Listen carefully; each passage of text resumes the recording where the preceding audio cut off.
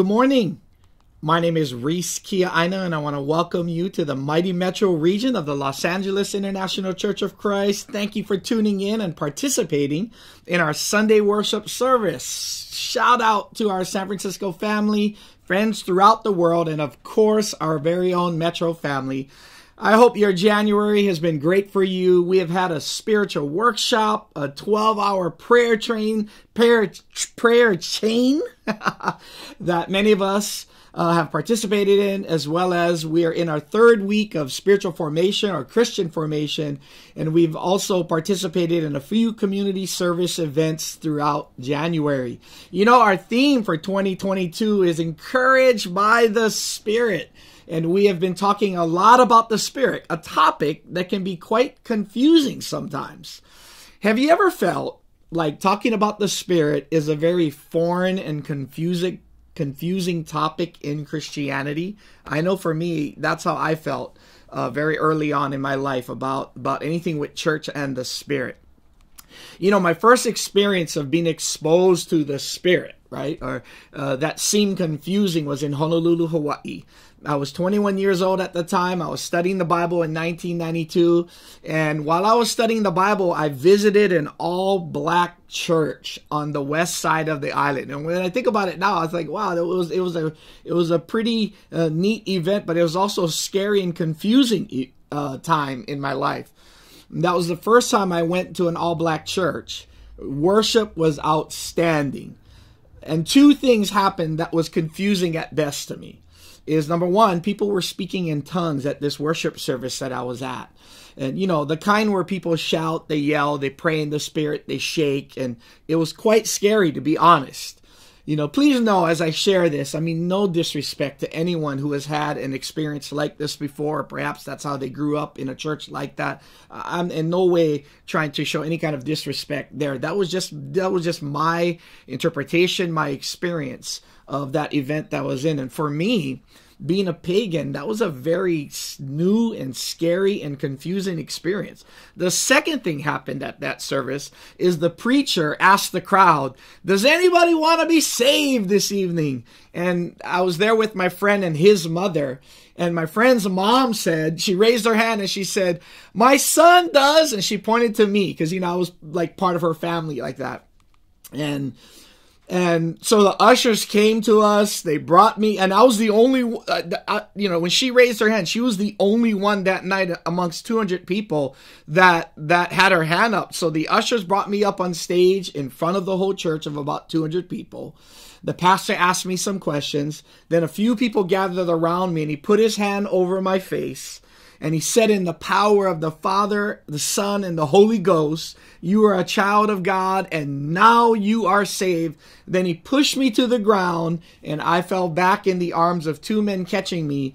And the crowd started clapping and screaming. And as Augustus would say, in the name of Jesus, you know, that was my first experience regarding anything surrounding the Holy Spirit, whether I even understood it or not, whether it was true or not. You know, I didn't understand it, believe it, or ever want to do that again, to be quite honest. I was so confused. I knew that wasn't the way that somebody became a Christian because I was actually studying the Bible at that time. You know, sometimes when we talk about the Holy Spirit, it can be quite daunting and confusing. Our lesson today is a step in that direction of understanding who the Spirit is, what the Spirit does, and how we can access His divine power. My lesson is entitled, The Power of the Spirit. The Power of the Spirit. My hope is that our faith will be encouraged and empowered this morning. Let's pray.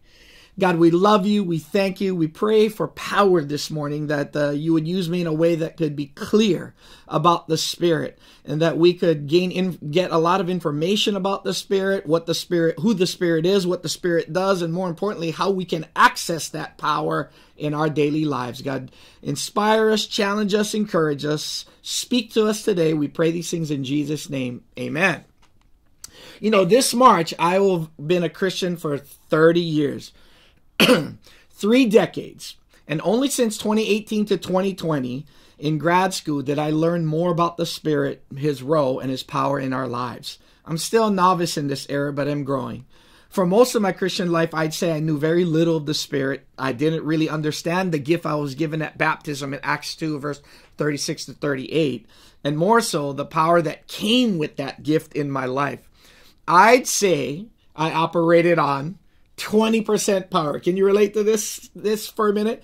That we operate on 20% power. Because I knew so little of the Spirit, I operated more on my strength than the Spirit's strength. Can you relate to that? Imagine, though, if we could live life operating at 50%, 75%, or 90% on the Spirit's power. What would my life be like? What would our lives be like? What would the quality of our lives be like? What risks would we take in our lives if we knew we had more power to start a new dream, complete a huge task, or finish a lifelong project that we desired? So who is the Spirit? I want to show a video from the Bible Project that talks about the Holy Spirit. I learned visually, and it helps us see things more clearly when talking about the Holy Spirit. Enjoy. If you've ever heard the phrase, the Holy Spirit, and you want to know what it means, where do you start? Well, you have to start on page 1 of the Bible, where the uncreated world is depicted as this dark, chaotic place. But then above the chaos, God's Spirit is there, hovering, ready to bring about life and order and beauty. Okay, but what is God's Spirit? Yeah, so the Spirit is the way the biblical authors talk about God's personal presence. The Hebrew word is ruach.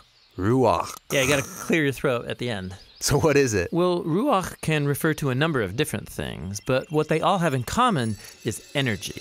Energy, how so? So there's an invisible energy that makes the clouds move or the tree branches sway. Right, wind. So in Hebrew, that's ruach. Okay. Now take a big breath. So you feel that inside you. Yeah, the air? Well, specifically the energy, right? The vitality in your body that you get from breathing deeply, that too is ruach.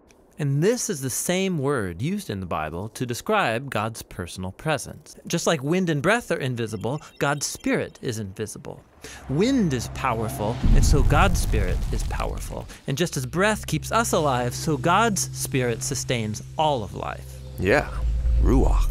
Now, as we continue on in the story of the Bible, we see God's Ruach giving special empowerment to people for specific tasks. The first person in the Bible this happens to is Joseph. God's Spirit enables him to understand and interpret dreams. And then it happens to this guy named Bezalel, and he's an artist. God's Spirit empowers him with wisdom and skills. He's given creative genius to make beautiful things in the tabernacle. And we also see God's Ruach empower a group of people called the prophets. They're able to see what's happening in history from God's point of view. That's exactly right. And here's the problem as the prophets saw it. While God's Ruach had created a really good world, humans have given in to evil. They've unleashed chaos into it through their injustice. A new type of disorder. Yes, and the prophet said the Spirit would come, just like in Genesis 1, but now to transform the human heart, to empower people to truly love God and others. How will this new act of God's Spirit happen? Well, centuries pass, and we are introduced to Jesus. And at the beginning of his mission, there's this beautiful scene where Jesus is being baptized in the waters of the Jordan River.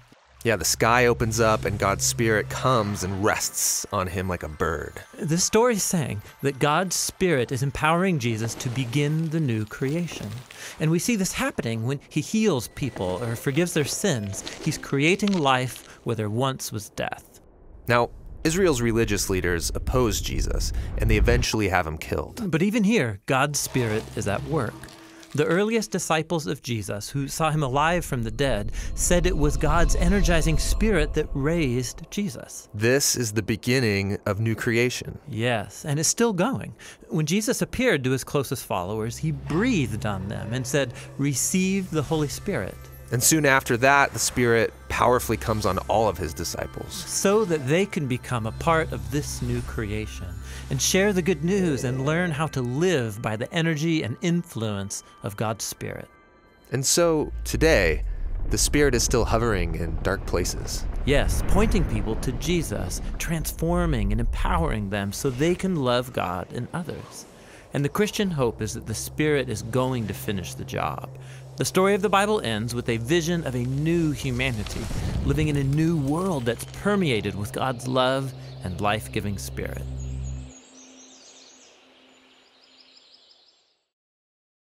I hope that was a great appetizer on the Holy Spirit in 3 minutes. There is so much to learn on this topic, it would take a lifetime. The Spirit is all throughout the Bible, but because we can be a bit malnourished in Spirit theology, if you're like me, we miss seeing the Spirit in the Bible, and even more so perhaps in our lives. In fact, there is a quote from Michael Green in a book, a great book by Leonard Allen called Poured Out. One of the books that I had to read in grad school that is quite challenging. You know, he said, for some Christians, the Bible is the safest place for the Spirit. That is where he belongs, not in the hurly-burly of real life.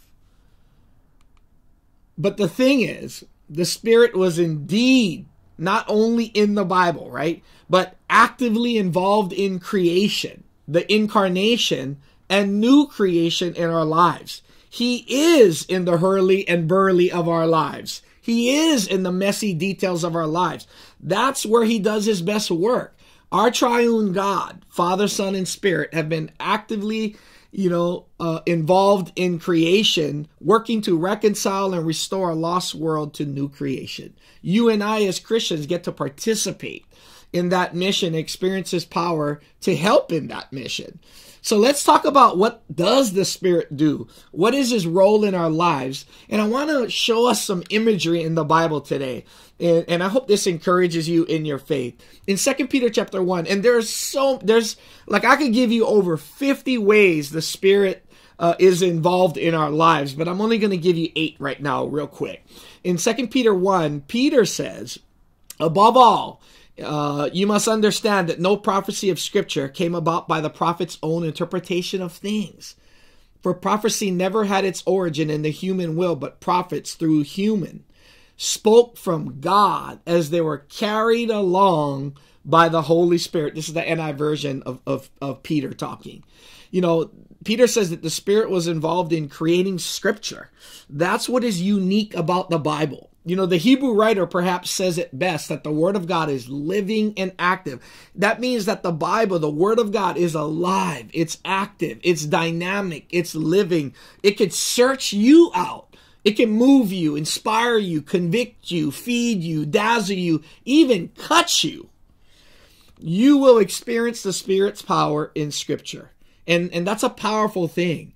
And often, sometimes in our ICOC tradition, that's where perhaps we have kept the Spirit, just in the Bible. Not that we are always taught that he is active in the world today, as if he is moving and grooving the way God does in the world.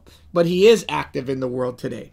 We experience his power through Scripture, through the Word of God. That's why it's so important for us to be involved in the Word of God.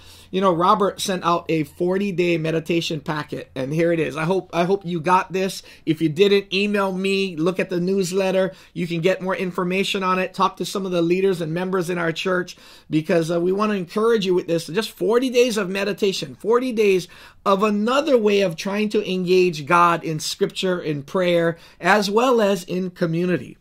And I hope you get to experience the Spirit's power in the written word. And that's a powerful thing. I want to just encourage us how important the Word of God is. It's so important. But sometimes in our context, we kind of just leave the Spirit. They're not realizing the Spirit is not just in the Bible and in Scripture, but he is actively working in the world. He is a person of the Trinity, of the triune Godhead, right? And I hope we get to experience that. In John chapter 14, another way we get to experience the Spirit's power and what he does is in John 14, in verse 15 to 17, it says, if you love me, keep my commands, and I will ask the Father, and he will give you another advocate to help you and be with you forever, the Spirit of truth. The world cannot accept him because it neither sees him nor knows him, but you know him, for he lives with you and will be in you. The awesome thing about being a Christian, man, is that if you're a Christian, the Spirit of truth, an advocate. In other translations, he's a comforter. He provides comfort in our lives. somebody who's standing up for you, providing comfort for you. You know, in the Greek, the word here is for advocate or comforter, is one who comes alongside of us to be with us, providing comfort in our lives. You know, when I was a young Christian, a brother once told me, it was so good advice, that you either are heading into a trial, currently in one, or coming out of one. Boy, ain't that the truth. These last 2 years have been rough for everyone. And it's good to know that when we are in a trial, the Spirit is actively comforting us, advocating for us. And our job is to look for the Spirit's surprise in the midst of the trial. Too often we're looking down instead of looking for the Spirit's participation in our lives while in the trial. You know, a great example of this is when our church was going through a pretty rough time a couple of years ago.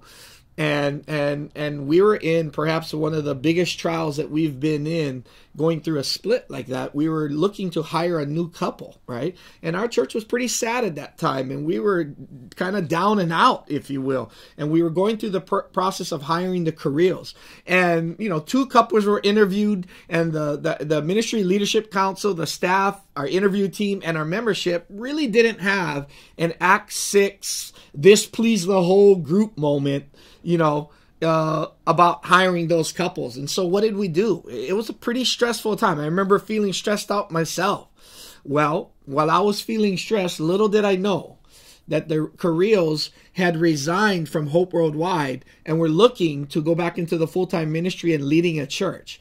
And there was a post, I believe, of the Carrillos resigning, and it got word to us, and the rest is history. We interviewed them in one weekend and had unity in one weekend and hired them. I mean, I look back at that time and I just go, wow, it was totally the Spirit's leadership guiding us, because none of us knew what was going on and how we were going to come out of this. Yet the Spirit was advocating for us, comforting us, and working out things behind the scenes in the spirit of all truth to be able to come forward. And the Carrillos came, we've all met with them, and it was a marriage made in heaven, if you will, and they're here now. And it just reminds me of the Spirit's power. In John 14 and verse 25, another role of the Spirit, how the Spirit is actively involved and gives us power in our lives, is in John 14 and verse 25. I have spoken these words while I am here with you. The Father is sending a great helper, the Holy Spirit, in my name to teach you. So the Spirit is like a helper to teach you everything and to remind you of all I have said to you. This is the Voice translation in John chapter 14. The Holy Spirit will be a helper who will teach and remind us of everything Jesus said. Isn't that a powerful thing? Even if you didn't, if you didn't have your Bible, the Holy Spirit, if you're a Christian, would teach you and remind you everything of Jesus. Now, I'm not advocating for not reading our Bibles, right? Obviously, let's read our Bibles. But if we're worried, about, man, if I miss a quiet time, if I'm so busy and sometimes I miss some things, the Holy Spirit is there to help us. That's the power we have. I appreciate, when I think of a helper, I think of my grandmother, who just helped me in every area of my life.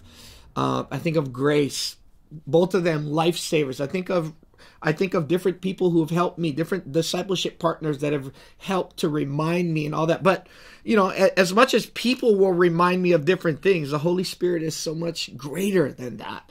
Is a helper who will teach and remind us everything Jesus said. Isn't that, look at the power that we have. If we can relax and rest in assurance, knowing that as Christians, we're given this kind of help in our lives. So you should never say, I'm alone. I don't feel helped in my life like that, because you have a helper. You have a counselor. You have an advocate. And it's such a powerful thing for us to just understand. In John chapter 3, another thing about the Spirit's role is the process of rebirth. The process of rebirth. In John chapter 3, in verse 3 to 5, Jesus answered Nicodemus, who was a Pharisee, who came to Jesus at night and wanted to know more about him. Jesus answered, Nicodemus, listen to this eternal truth. Before a person can even perceive God's kingdom, they must first experience a rebirth. Nicodemus said, rebirth? How can a gray-headed man be reborn? It's impossible for anyone to go back into the womb a second time and reborn. Jesus answered, I speak an eternal truth. Unless you are born of water and the Spirit, you will never enter God's kingdom. This is John chapter 3, verse 3 to 5 in the Passage translation. The Spirit's activity, the Spirit's involvement has to do with the process of rebirth. The Spirit helps people in the process of rebirth to become Christians and learn about being born again. I mean, what a awesome thing. And it can take the pressure of us as we're trying to study the Bible with people and involve people in a process of rebirth, of getting to know God and getting to know the Scriptures. You know, Jesus said that the Spirit is actively at work in the rebirth of someone's souls. It's not up to you. It's not up to me. You know, and that's so encouraging to know. You know, let me give you an example of that. In my own studies, okay, when we had a study called the Kingdom Study. And these two guys that were doing the Kingdom Study, bless their hearts, they were awesome brothers, you know. But they botched the Kingdom Study. They taught me stuff, and I was so confused at the end of the study that you know, there's all these words about the kingdom, the mountain of the Lord, you know, and the big statue. Right? Some of you remember that study that we've done in our study series. And I was so confused at the end of the study. You know, I asked the brothers, hey, are you guys asking me to come to church a little bit more like that? And they're like, yes, we're asking you. Okay, I'm in. That's exactly how my kingdom study went. Now, you know, there's more to learn about the kingdom in the church, right? We obviously know now that they're two different things. But, you know, the church is actively in the kingdom of God in a small outpost where we as Christians get to live and experience heaven on earth now. And we get to live that out. But in my kingdom study, gang, they did it wrong. You know, somebody botched the Scriptures, and yet I still was open at that time. Even in my light and darkness study, you know, I was an athlete back then, and the guy who reached out to me was an athlete. And in my light and darkness study, 2 athletes were in that study with me, and both of them were fighting over who would read the Scripture to me. Can you imagine that? 2 guys were studying with me and fighting over who gets to read a Scripture. They had to go outside. They were like, hey, Rhys, hold on one second. We'll be right back. They went outside and they were trying to work it out. They came back. They would read Scripture. One other guy would read it. And I was like, what is going on here? But you know what? I still became a Christian. That didn't stop me. Could they have gotten their act together and did a better job? Sure. But you know what? We're going to mess things up. It's okay. I still became a Christian. God was still opening my heart because the Spirit is the one guiding. The Spirit is the one in charge of the process of rebirth. The point is that it's not up to you, you know. I'm saying, yes, we should be prepared and take seriously our role in helping people to become Christians. But when things go wrong, the Spirit's got it. It takes the pressure off us. Jesus said that the Spirit is actively at work. You know, in Romans 8, Paul said, in the same way, the Spirit helps us in our weakness. We do not know what we ought to pray for, but the Spirit Himself intercedes for us through wordless groans. And He who searches our hearts knows the mind of the Spirit, because the Spirit intercedes for God's people in accordance with the will of God. In Romans chapter 8, 26 to 27 in the NIV, you know, the Spirit's role also is to help us in our time of weakness. You know, and it's okay to be weak. We can relax if we're weak. I'm not saying strive to be weak. I'm saying strive to be strong. Grow in the grace that helps us to be strong. But if we are weak, and if we're at a down time in our lives, it's okay. Well, why? Because we got a helper in our corner. The Spirit intercedes for us. And another role, He helps us in our time of weakness. It's like you got a personal trainer or coach helping you, a life coach, spiritual coach, helping you in your time of weakness. And I'm so encouraged by that. I know that when I'm weak, wow, I'm more aware now that the Spirit is constantly trying to help me. So I need to pay attention. Maybe someone is reaching out to me. Maybe somebody's making a comment to me. Maybe someone's calling me so that I can kind of, reach out like that. And perhaps the Spirit is using them to influence me. God works in such amazing ways. A lot of times, though, we're not paying attention, especially when we're weak. We're usually kind of just so focused on self. That's how I am. And it's so good to know that we have power because we have help in our weakness. Amen. Paul also said another thing that the Spirit actively does in our life. In Romans chapter 5, it says, therefore, having been justified by faith, we have peace with God through our Lord Jesus Christ, to whom we also have obtained our introduction by faith into this grace in which we stand. And we celebrate in hope of the glory of God. And not only this, but we also celebrate in our tribulations, knowing that tribulation brings about perseverance, and perseverance proven character, and proven character hope. And hope does not disappoint, because the love of God has been poured out within our hearts through the Holy Spirit who was given to us. This is the Romans chapter 5, verse 1 through 5 in the New American Standard Version. Another way the Spirit is actively involved in our lives is that He pours out love into our hearts, into our lives. Look at the imagery here, right? Imagine a pitcher and a glass, and the Spirit being the pitcher and the glass being us and our hearts, and the Spirit is pouring love into our hearts, into our lives. What a great, that's how empowered we are. That's why you have the capacity to love, that you can continually love even when you get hurt, when we get hurt, because the Spirit is constantly pouring out lavishly that love into our hearts. That's one of the Spirit's roles that He has. And it's where we get the power of love in our lives to continually keep giving to others. It's such a cool thing. In Ephesians, Paul says in Ephesians chapter 4, make every effort to keep yourselves united in the Spirit, binding yourselves together with peace. For there's one body and one Spirit, just as you have been called to one glorious hope for the future.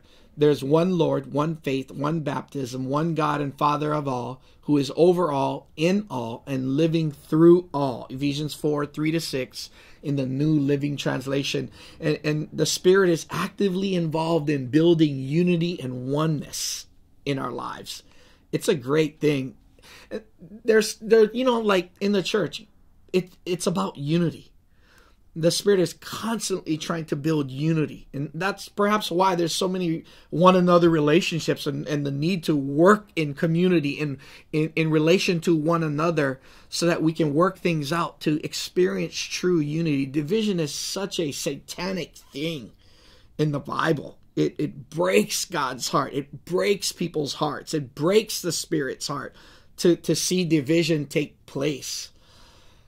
It's something, wow, it encourages me that the Spirit is the one trying to build unity and calls us to be involved in being united with the Spirit and pursue unity in the church. There are so many more ways the Spirit is actively at work in our lives, and I've given you 7 so far.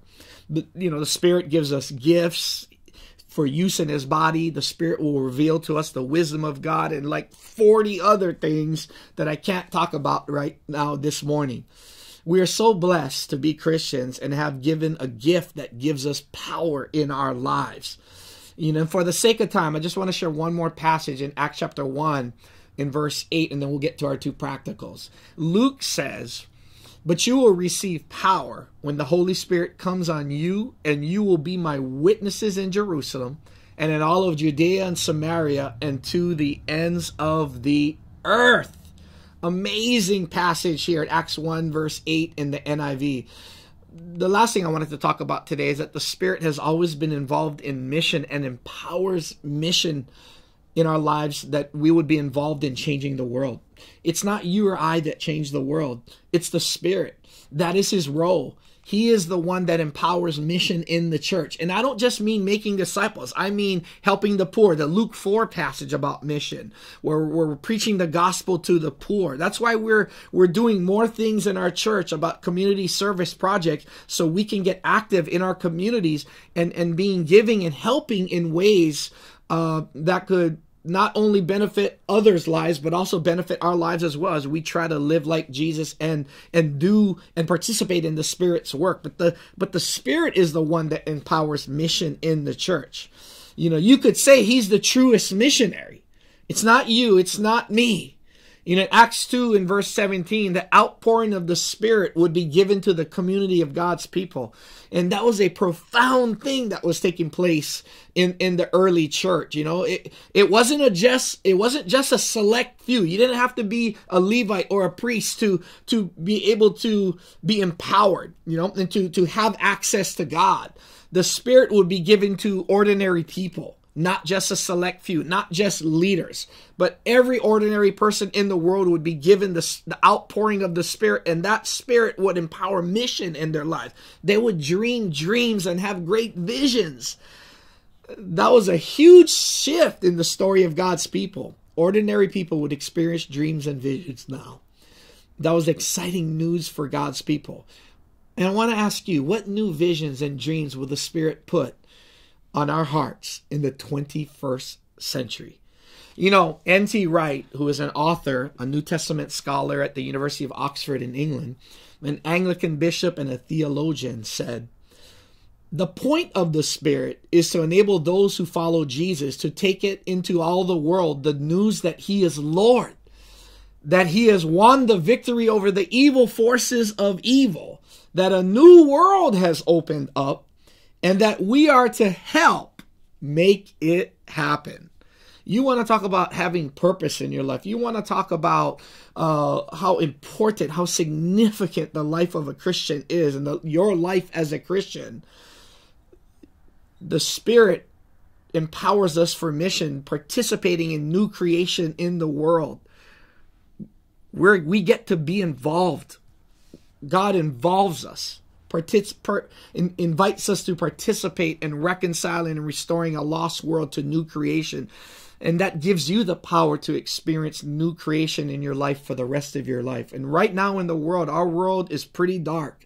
And the church can shine brightly right now in the midst of darkness. How? By learning to access the Spirit's power. By realizing the gift that we have been given, that the Spirit lives within us. In the Old Testament, it lived in the tabernacle, but in the New Testament, it lives within you and I as Christians. So how do we give ourselves the best chance at alignment with the Spirit? How do we access the Spirit's power in our lives? And I want to talk about two practicals and close out here. One is postures, about having a posture of humility and patience. You know, I use patience too, but really humility, a posture of humility, as well as practices, learning how to develop new ways to engage with God in our own Christian lives. You know, the example I give oftentimes about this, how do we reach alignment with the Spirit? How do we get in alignment with God? It's like going to a chiropractor, right? And then when a chiropractor aligns someone's spine, if it's in alignment, healing naturally occurs. It naturally happens, and it's so powerful. You don't have to make something happen. It just happens because it's in alignment. And when we are in alignment with God through our posture with God and participating in practices of the Spirit, you know, that slow us down so that we can hear God, we will experience His power naturally. Isn't that cool? You don't have to like muster up all this power to be able to experience the power of the Spirit. We can work at alignment, and the best chance at that kind of alignment is through our posture, the way we are before God, the way we come to God. Isn't that cool? You know, and the practices that we have, that we do in our daily lives, that help us to reach alignment, so that natural healing, natural power, natural Spirit's power flows through us. You know, in school, my professors sometimes would talk about passages like in Galatians 5 about keeping in step with the Spirit. meaning that's an image, meaning that, the Spirit is ahead of us, so far ahead of us, calling the church into new realities and possibilities. And so we're called to keep in step with what he may be doing in the world. Our job is to, like Robert's lesson last week, is to listen. It's to slow down long enough to listen and hear his whisper, hear him revealing God's will, God's wisdom. One of the roles of the Spirit is to reveal the wisdom of God to us, and our role is to learn to become discerners and interpreters of what the Spirit may be doing in the world today and what the Spirit may be up to. The challenge is we easily fall prey to 3 killers of the spiritual life. And here are the 3 killers of the spiritual life. My wife was sharing a book that she read on hurrying, and the 3 killers of the spiritual life is hurry, crowds, and noise. Hurry, crowds, and noise. Oh my gosh. I look at that slide and I go, oh, that's me right there. Are you running so fast in life? Are you too busy to slow down? Are you too frantic because you got too many things going on, attending to too many things that just, take you farther and farther away from God, or cloud your mind up and heart up so much where we just cannot hear what God is saying and what the Spirit perhaps is telling us at that time? I want you to look in Acts chapter 10 for a minute, at a passage about posture here. In Acts chapter 10, and this is about Peter and the early church and a huge moment in the church that was Jewish, but now the Spirit was including the Gentiles for salvation, which was a huge shift for Peter and the early church. And we get to see what sometimes is referred to as the Spirit surprise, that we're going in this direction, but the Spirit intervenes and often in different ways cause things to happen where there's a surprise that takes place, that new ways of thinking occurs because of a situation.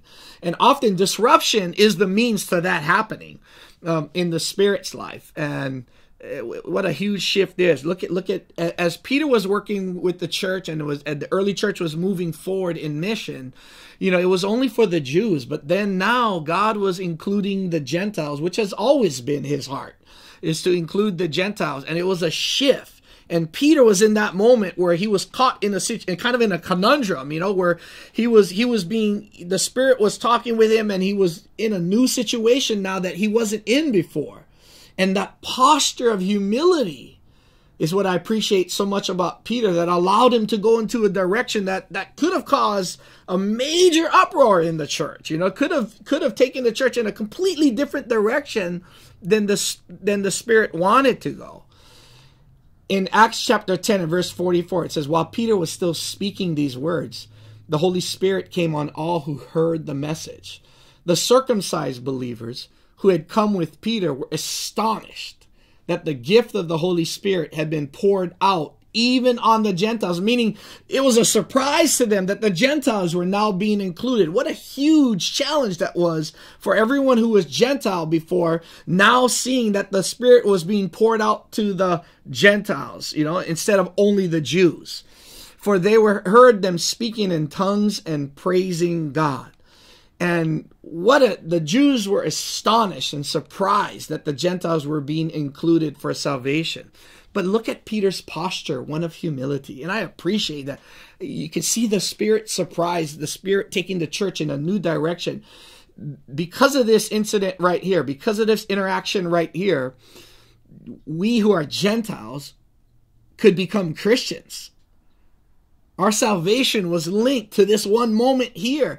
And Peter was a primary figure in this, and he had a posture of humility that allowed the Spirit to work in his life, as well as the work of the Jews, the circumcised believers, that they were able to get over that hump, to try something new, when in fact it could have been in their favor just to kind of hold to old traditions and old ways. This was a new beginning for the church of the Gentiles getting salvation. Imagine for a minute if Peter was too proud, if he didn't want to try new ways of learning and growing, that he only stuck to his normal traditions instead of venturing out and listening to the Spirit's guidance here. It would have been a huge mistake not to listen to the Spirit's leadership. And perhaps we don't even know what would perhaps have happened to the Gentiles and salvation in this situation right here. Now, how about you? How about me? One thing about the Spirit is that he will execute God's will, and that may not be our will. Are we open to the Spirit's surprise? This man named Stanley Hauerwas said, "It is the nature of the Holy Spirit to shake up the church, particularly when the church becomes self-satisfied and content with the status quo." Wow, what a great quote there. And you know, as we have a certain posture of humility, it gives us the best chance at alignment with the Spirit and experiencing his power and new creation that comes with listening to the Spirit's surprise. The second chance at alignment is by participating in practices that slow us down to connect with God. What new practices are you participating in so that you can experience new alignment? Hey, it's great to go to your go-to things, you know, in your own Bible study and prayer. But just like the Spirit's leadership here at the early church, perhaps God is helping us, you know, who've been a part of the church for a long time, to experience new ways to engage with God and experience alignment and the Spirit's power. I want to encourage us to venture in and to go where the Spirit perhaps may be taking you or taking us. So today, what did we learn? The power of the Spirit. We looked at who the Spirit is, what the Spirit does in our lives. He is not just in the Bible. He is active in the world and in our lives. We have so much power in our lives. He is actively involved in Scripture as being an advocate or counselor, comforter in our life, or counselor. He will teach and remind us. He helps in the process of rebirth. It's not up to you and I. Yes, we get to participate in it, but he is the one guiding the process. He helps in our time of weakness. He pours out love. He rebuilds unity and oneness, and he empowers mission. Well, how do we access that power? Well, through our postures and practices that help us align with the Spirit. It gives us the best chance at alignment. Let's work at the posture of humility. Amen. I'm going to be working on it. You know, I appreciate, you know, our church that loves to venture into new things at times. Let's put work into our practices as well and learn perhaps some new practices that help us to slow us down to engage with God and hear his whisper and his call. Let's also remember the three killers of the spiritual life: hurry, crowds, and noise. Well, why is all this important to know? It's so that we understand the Spirit's power in our lives. It's so we can participate with the Spirit in living our best life today. And so we can also be involved with our triune God in the greatest mission of reconciling and restoring a lost world to new creation. And I hope, you know, today's lesson encouraged you this morning. Thank you so much for your time. Thank you so much for your attention. Have a great day. Thank you for joining us. I hope this has been educational and inspiring for you. If you'd like to know more, please join us by going to study.laicc.net, and we'll be happy to contact you and help you in any way we can.